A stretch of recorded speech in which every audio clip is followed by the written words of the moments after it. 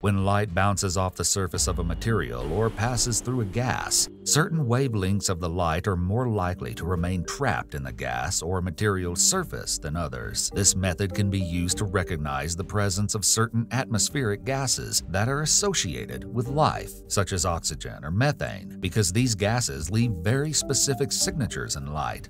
The ingredients for life are spread throughout the universe. While Earth is the only known place in the universe with life, detecting life beyond Earth is a major goal of modern astronomy and planetary science. This story is brought to you by Chris Impey and Daniel Apai, two scientists who study exoplanets and astrobiology. Thanks in large part to next-generation telescopes like James Webb, researchers like them will soon be able to measure the chemical makeup of atmospheres of planets around other stars. The hope is that one or more of these planets will have a chemical signature of life. Life might exist in the solar system where there's liquid water, like the subsurface aquifers on Mars or in the oceans of Jupiter's moon Europa. However, searching for life in these places is incredibly difficult, as they're hard to reach, and detecting life would require sending a probe to return physical samples. Many astronomers believe there's a good chance that life exists on planets orbiting other stars, and it's possible that's where life will first be found.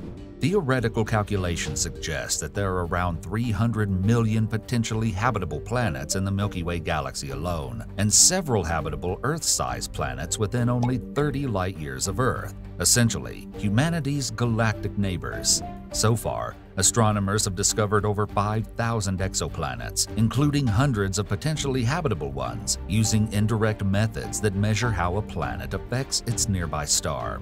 These measurements can give astronomers information on the mass and size of an exoplanet, but not much else. To detect life on a distant planet, astrobiologists will study starlight that has interacted with a planet's surface or atmosphere. If the atmosphere or surface was transformed by life, the light may carry a clue called a biosignature. For the first half of its existence, Earth sported an atmosphere without oxygen, even though it hosted simple, single-celled life. Earth's biosignature was very faint during this early era. That changed abruptly 2.4 billion years ago when a new family of algae evolved. The algae used a process of photosynthesis that produces free oxygen, oxygen that isn't chemically bonded to any other element. From that time on, Earth's oxygen-filled atmosphere has left a strong and easily detectable biosignature on light that passes through it. When light bounces off the surface of a material or passes through a gas, certain wavelengths of the light are more likely to remain trapped in the gas or material's surface than others. This selective trapping of wavelengths of light is why objects are different colors. Leaves are green because chlorophyll is particularly good at absorbing light in the red and blue wavelengths. As the light hits a leaf, the red and blue wavelengths are absorbed, leaving mostly green light to bounce back into your eyes. The pattern of missing light is determined by the specific composition of the material the light interacts with. Because of this, astronomers can learn something about the composition of an exoplanet's atmosphere or surface by, in essence, measuring the specific color of light that comes from a planet. This method can be used to recognize the presence of certain atmospheric gases that are associated with life, such as oxygen or methane, because these gases leave very specific signatures in light. It could also be used to detect peculiar colors on the surface of a planet. On Earth, for example, the chlorophyll and other pigments plants and algae use for photosynthesis capture specific wavelengths of light. These pigments produce characteristic colors that can be detected by using a sensitive infrared camera. If you were to see this color reflecting off the surface of a distant planet, it would potentially signify the presence of chlorophyll. It takes an incredibly powerful telescope to detect these subtle changes to the light coming from a potentially habitable exoplanet. For now, the only telescope capable of such a feat is the new James Webb Space Telescope.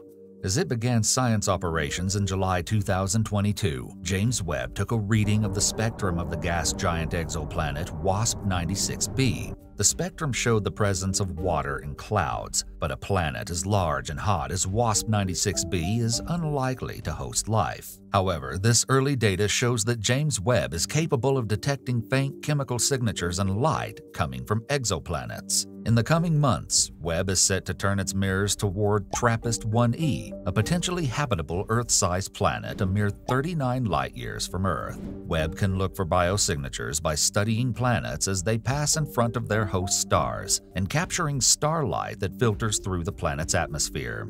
But Webb was not designed to search for life, so the telescope is only able to scrutinize a few of the nearest potentially habitable worlds. It also can only detect changes to atmospheric levels of carbon dioxide, methane, and water vapor. While certain combinations of these gases may suggest life, Webb is not able to detect the presence of unbonded oxygen, which is the strongest signal for life. Leading concepts for future, even more powerful space telescopes include plans to block the bright light of a planet's host star to reveal starlight reflected back from the planet. This idea is similar to using your hand to block sunlight to better see something in the distance. Future space telescopes could use small internal masks or large external umbrella-like spacecraft to do this. Once the starlight is blocked, it becomes much easier to study light bouncing off a planet. There are also 3 enormous ground-based telescopes currently under construction that will be able to search for biosignatures: the Giant Magellan Telescope, the 30-meter telescope, and the European Extremely Large Telescope. Each is far more powerful than existing telescopes on Earth, and despite the handicap of Earth's atmosphere distorting starlight, these telescopes might be able to probe the atmospheres of the closest worlds for oxygen. Even using the most powerful telescopes of the coming decades, astrobiologists will only be able to detect strong biosignatures produced by worlds that have been completely transformed by life.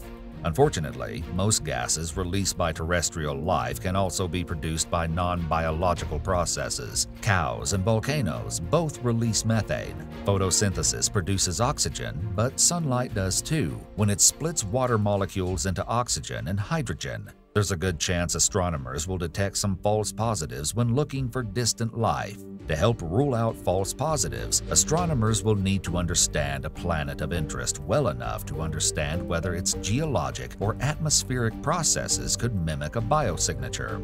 The next generation of exoplanet studies has the potential to pass the bar of the extraordinary evidence needed to prove the existence of life. The first data released from the James Webb Space Telescope gives us a sense of the exciting progress that's coming soon.